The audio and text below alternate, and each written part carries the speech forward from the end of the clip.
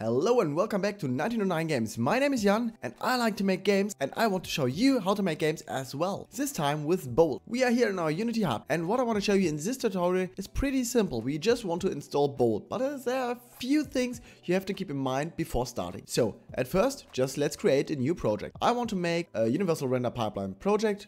Let's call it install Bolt. Okay, now we wait until Unity gets its things done. If this is the first time you use Unity, don't worry, it can take some time. And by the way, Bolt is an asset that is free, but you have to install it or you have to add it to your assets list. So I have a link in the description to the Unity asset store, so you can do that just right there.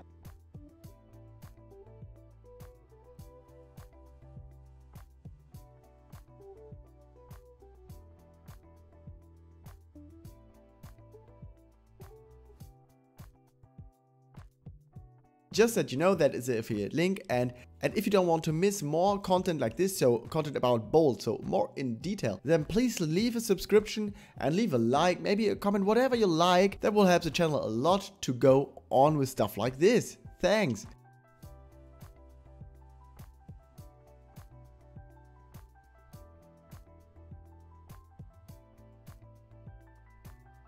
So after some time, we are here now in Unity.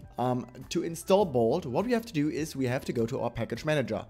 That is just up here under Window, and you go a little bit down and you see it here, package manager.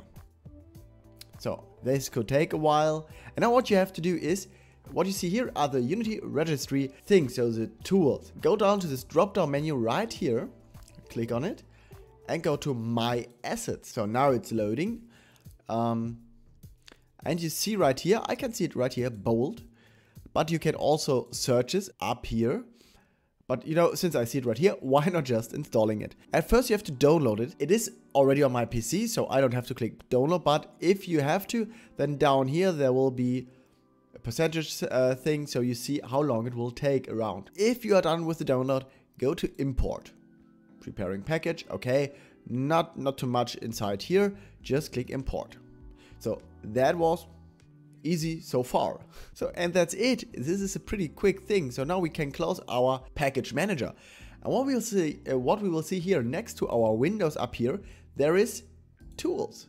And now we have the option to install Bolt. So this was not really the installation. We just, you know, placed it in our project. So install Bolt. And you see here now there are quite more files. Just take everything, click import. Not a problem. Now give Unity some time. It could take a while depending on your computer and so on. Okay, and now we have opened up our Bolt setup wizard. So it says Bolt, visual scripting, welcome to Bolt, blah, blah, blah. Now this is what we have to do. Just click next. For sure. Now we have two options. The first is a human naming and the second is a programming naming. I would, if you just start out, go with the programming naming. I would, if you already have some programming knowledge, go with programmer naming. Because I think it's then at first easier to switch to normal programming. And on the other hand, in my opinion, human naming is not that much of a difference. I mean, it's not that much easier. For the last video I had human naming, but let's now go just with programmer naming. And here you see some settings. I wouldn't take care of them right now. Just click next and you can choose the type you want to use for a variable unit. So an object, you see that right here. You can have these variables. Just leave them like they are and now you can press generate. And you see, it's slowly doing its job.